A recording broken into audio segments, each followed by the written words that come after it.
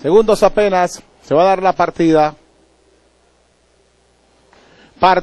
Salieron los participantes del clásico Millard Ziadie de la temporada del 2011. Rápidamente Heisenberg por la parte interior de la cancha y por fuera Champion Parts a darle lucidez a la competencia. Mientras tanto, el ejemplar Robbie Seraf desde el tercer puesto se acomoda a unos 3 cuerpos. Participan 3 ejemplares. Heisenberg con Emisael Jaramillo girando la primera curva, domina por medio cuerpo a Champion Park con Ronald Ordóñez, que corre en el segundo lugar.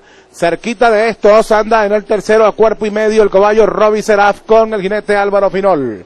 A la recta de enfrente es el clásico Millard Ziadie de la temporada del 2011 y el hijo de Sicus Martin, el caballo Heisenberg, el número 1 de la primavera, domina la carrera. El caballo Champion Par del Ala San Isidro corre en el segundo y el otro del San Isidro, Robbie Seraf, corre en el tercer lugar y trata ahora de pasar al segundo puesto. Se va Heisenberg ahora con 3 cuerpos en la punta. Heisenberg adelante, el pupilo de Santos Mario Domínguez domina. Champion Par, el de Catanese, corre segundo y el caballo Robbie Seraf de Abraham Campos se quedó en el tercero, dominando Heisenberg, el clásico Millard Ziadie de la temporada del 2011. Se escapa el caballo Heisenberg del Stub Hapses en el primer lugar, mientras tanto el del Bipar Champion Par luce el segundo con el de Esperan Hinter, el caballo Robbie Seraf que corre tercero. Entraron ya en la recta final en el clásico Millard Ziadie y ya les dijo adiós el caballo Heisenberg, el número 1, el pupilo de Santos Mario Domínguez,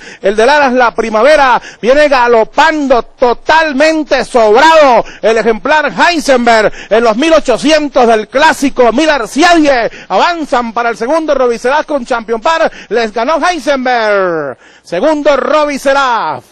En el tercero y último arriba Champion Par, el número 3, victoria para Heisenberg, número 1.